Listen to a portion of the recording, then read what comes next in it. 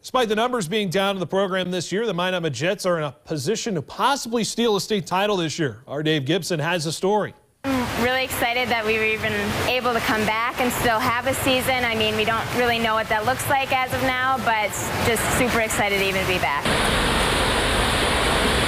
The Minot Jets have a lot of young swimmers this season, but head coach Emily Jensen believes she has a good core group to help lead them. And I think a lot of the veteran athletes are ready to bring those younger swimmers in and show them what our expectations are as a team. Keeping them focused and diligent and making sure they're helping other teammates that are also struggling.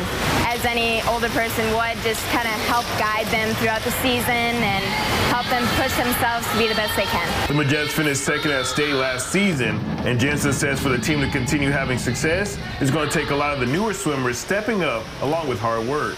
As those younger kids grow into those positions, we get stronger through the years. To work really hard. I mean, as I said before, just get a couple new swimmers, new people coming up, and I mean, hopefully fulfilling some of those spots on the state team. We have a lot of younger kids, and they're all kind of eager to see what it's like and try something different. And there's a lot of talent in the younger age group actually this year, so I'm looking forward to seeing how they do.